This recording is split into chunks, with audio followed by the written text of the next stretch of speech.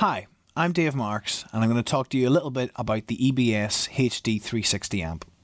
For me, it's really important to be able to get good sounds quickly. If I'm on a festival stage or in the studio, no one wants to wait around while I search for a good bass sound.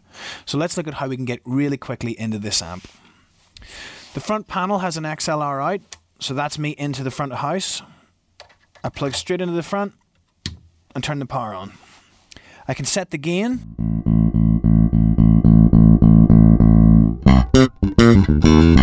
When the little red light comes on, when I'm really hitting it, that lets me know it's good. For the compressor, this blue light shows when the compression's kicking in. And I can set the amount of compression depending on the gig. From there, I'm straight into the EQ section. So I have my bass, middle and treble controls depending on what I want the sound to be. For a reggae gig, I might drop out the bright and the treble, boost the low mids and the bass a little bit.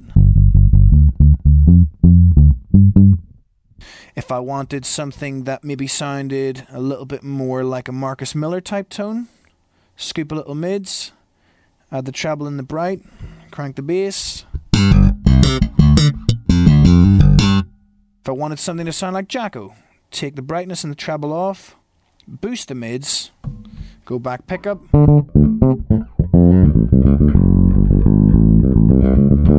So that's three completely different bass sounds that I can get really quickly because the controls are simple but very powerful on the front of the amp. Let's look at the advanced features on the HD360.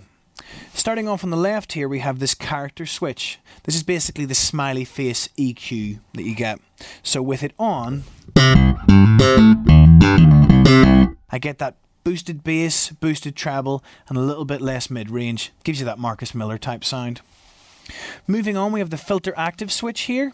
Basically, this allows me to turn on and off the EQ. So if I set the EQ up, for example, with all the treble and all the brightness off, and a boost in the low end, filter active on, I get a much more old school sort of 60s type sound.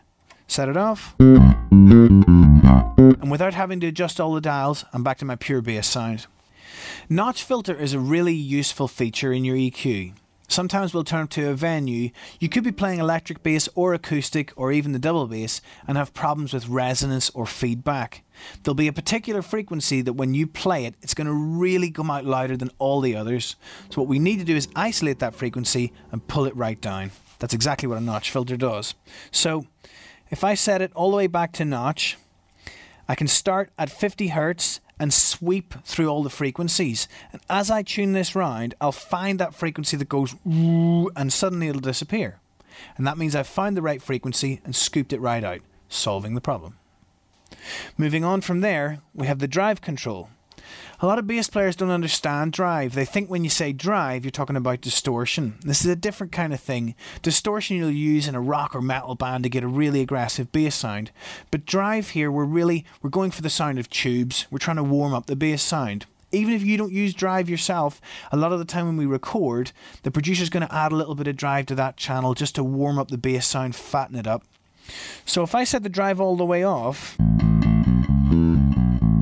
and then add it in, and maybe to a more extreme setting,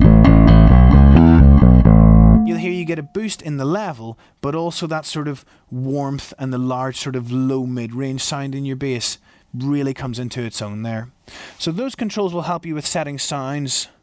And then finally here, our balanced output, the XLR that we send whenever we're sending to the front of house on a gig or to the recording desk in the studio, we have three settings: post EQ, speaker simulation and ground lift.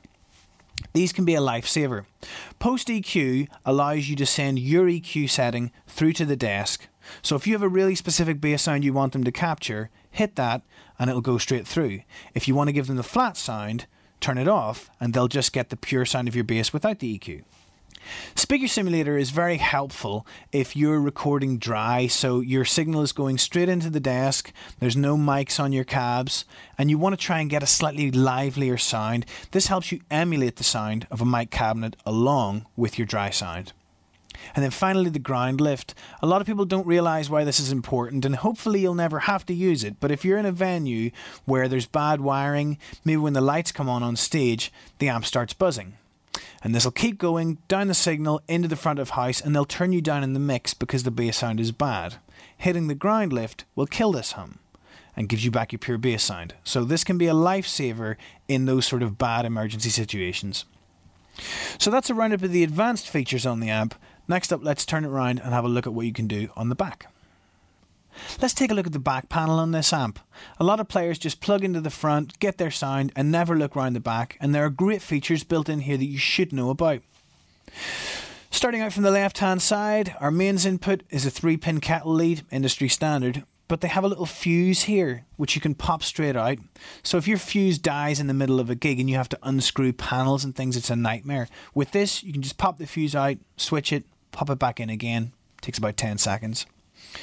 Moving across, we have a control for phantom power. Phantom power allows you to power other items in your signal chain, so maybe your bass or a pedal, you can power them from the amp. If I'm playing a gig with an active bass and I'm worried the battery's going to die, I run a stereo cable from my bass into the amp, turn the phantom power on, and now the amp powers my bass. I can do the same thing with a pedal if I'm bringing my octabass out onto a gig or my multicomp and I don't want to have to put batteries in it, or I'm worried about the adapter for a different country. I can just bring my stereo cable and the amp powers the pedal.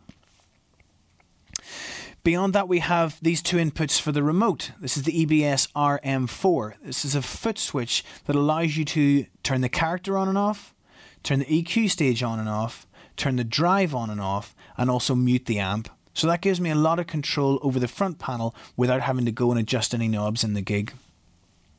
We have a tuner out here. The tuner out sends signal even whenever the front is muted. So if I put the mute on, no one in the audience hears it, but my tuner gets signal so I can tune silently on stage.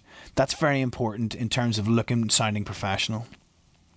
We have a line out. We can send the line out from this amp to another amp, so I can run 2 rigs at the same time but control the volume from this one. And then we have an effects loop here. The effects send and return. I can take all my pedals and put them into this effects loop so that I get my bass pure into the amp, and then I can adjust how much of the pedals are used. So say you wish that your distortion pedal, you could blend the clean and the distorted sound. You can. Using this FX mix, I have my pure sound from the bass. If I have it at 100%, I'll have pure distortion. 50 is a mix, and I can dial it everywhere in between to get that really good blend sound. For connecting the amp up to your cabs, we're using speak-on connectors. They're serious, heavy-duty, pro-level connectors there. They're never going to rattle loose and they last forever. We can also use different speaker cabinets here. We can range from 8 down to 2 ohms. So if I have a 4 ohm cabinet, say I'm using a 4x10, it's going to cope with that fine. If I use 2 4 ohm cabinets, it changes the resistance down to 2 ohms. Not a problem either. So there's lots of versatility between the different kinds of cabs you can use with these amps.